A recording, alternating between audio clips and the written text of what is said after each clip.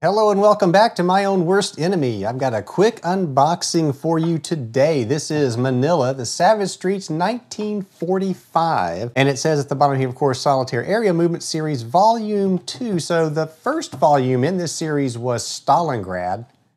And I do not own Stalingrad. I have not played it, so I'm not really sure how this system plays. If you know me, you know I'm more of a Pacific World War II junkie than the European theater. Much different style of fighting in the Pacific than it was in Europe.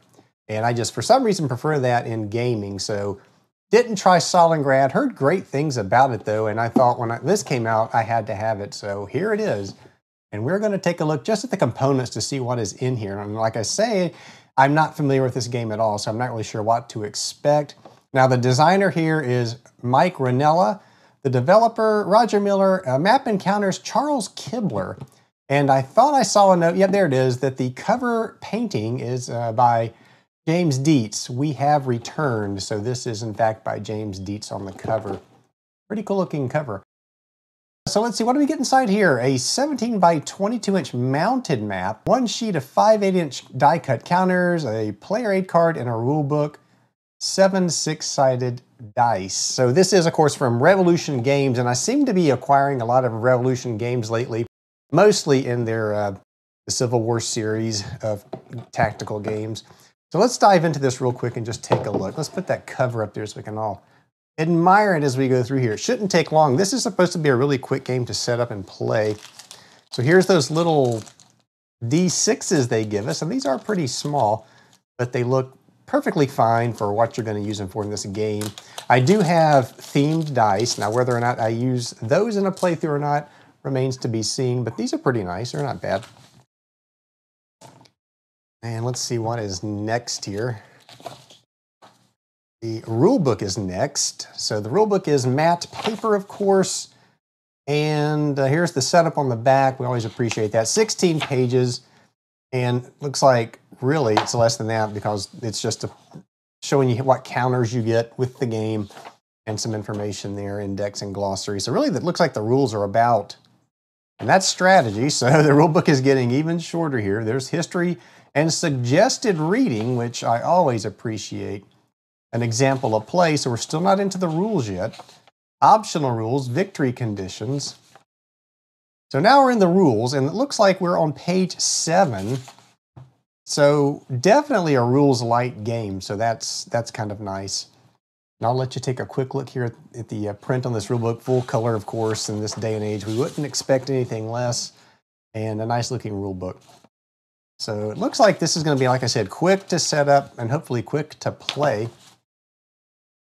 We'll keep going along here. We've got player aid cards, or a player aid card. That's just one card, it looks like. I'll dig in there a little bit more to make sure that's correct. There's the reinforcements, withdrawals. Looks like there's some random events. I always like to see random events in these games. Looks like there's a Japanese side, American supply cost. So just basically a player's aid card, just like I said. The counters we will take a quick look at here. It is one sheet of counters.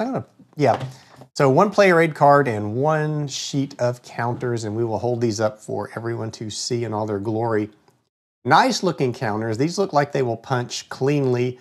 No center nibs, and it looks like, let's see, looks like they're really thick, actually. Oh, it's a brown core, very thick counters.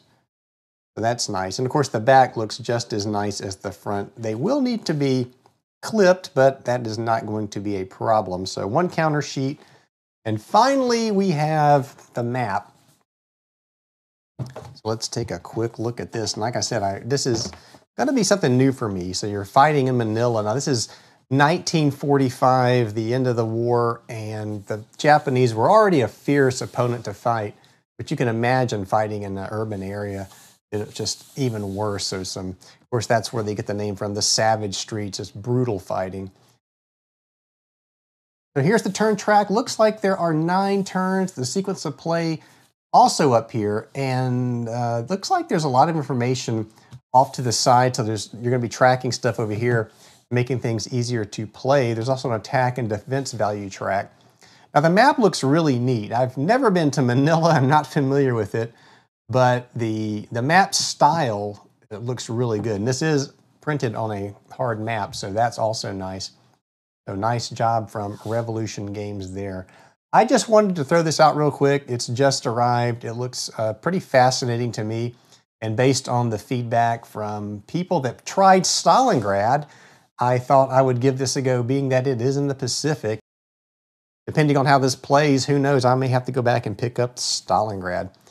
Okay, so just a quick unboxing. It's been kind of quiet here on My Own Worst Enemy for the last couple of weeks, but I'm getting back into the swing of things. And hopefully you've got another turn of US Civil War coming up and some other stuff in the pipeline. So we will be seeing that soon. As always, thank you for watching. If you liked the video, please give it a thumbs up. Subscribe to the channel if you have not. And as always, I look forward to seeing you back here next time.